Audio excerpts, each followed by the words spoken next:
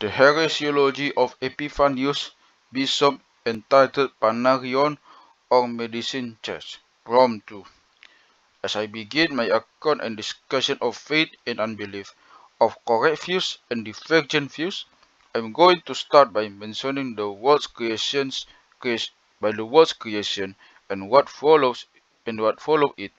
Though I am not beginning by my own power or my own reasoning, but as God, the Lord of all, the merciful, has vouchsafed to reveal the knowledge of everything to his prophets and told them as far as human nature allows to us. And I feel quite anxious at the outset as soon as I begin to consider the subject.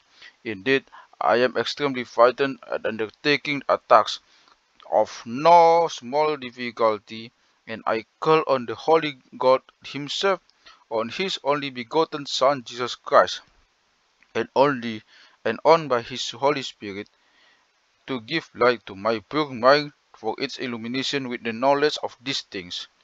For the Greek authors, poets, and chronicles, who would invoke a muse when they undertook some work of mythology, a muse, not God, their wisdom was the village, early and not descended from above, as Scripture says. I, however, am calling upon the Holy Lord of all to come to the aid of my poverty and inspire me with His Holy Spirit, so that I may include nothing spurious in my treatment of the subject. And having made this very petition, for according to the measure of faith and in proportion I now might inadequacy, I beseech him to grant it.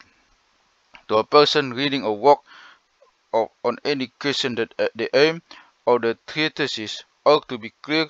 The discoveries which training enables my small mind to grasp lie in the temporal realm. I certainly do not promise to impact the knowledge of everything in the world.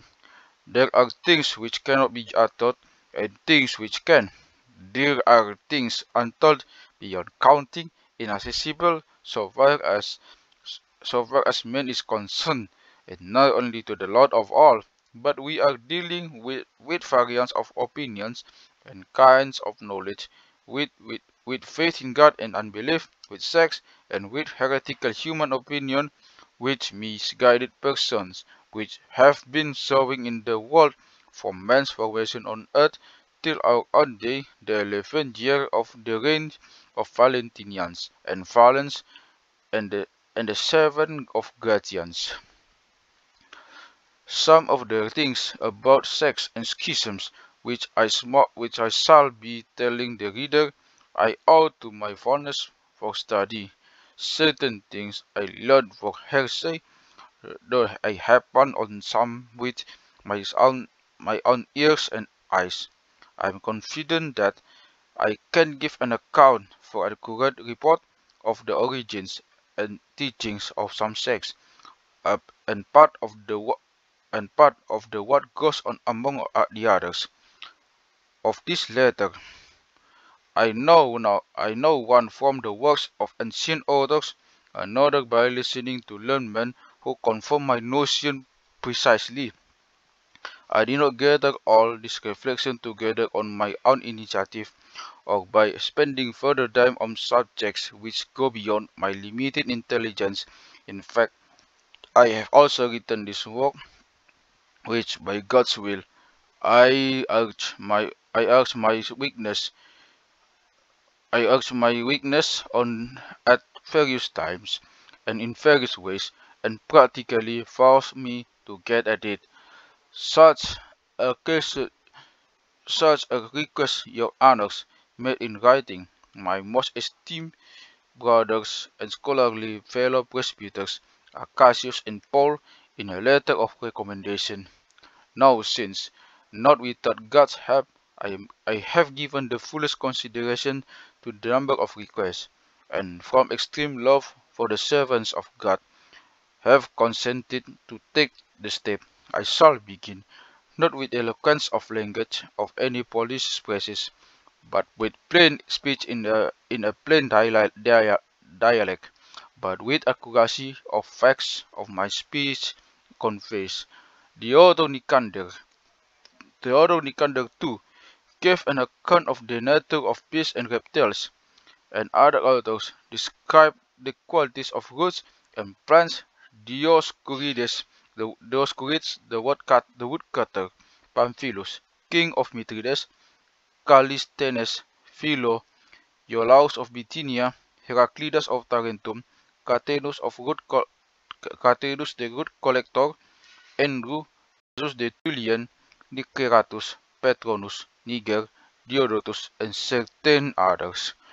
In the same way, in trying to reveal the rules and beliefs of the sects, am not describing them in order to harm those who care to read my description. Those authors made a diligent effort not to point evil out, but to frighten people and ensure their safety, so that they would recognize the dreadful, dangerous beasts and be safe and escape them by God's power, by taking care not to engage with such deadly creatures if they encountered them, but were managed by their width of right or by sight of them, and the same time, for the same concern, the same authors prescribe remedies made from roots and plants to counteract the evil of the serpents. Thus, dearest, my work too has been compiled as a defense against them, and for for your safety, to reveal the appearance of the dreadful serpents and beasts and their poisons and deadly bites, and to correspond with this, I shall give as many arguments like antidotes as I can in such compass, or one or two at most, to counteract the poison and, out of the Lord, cure anyone who wants to be cured if he has fallen willingly and inadvertently into the snake-like teachings of the sects.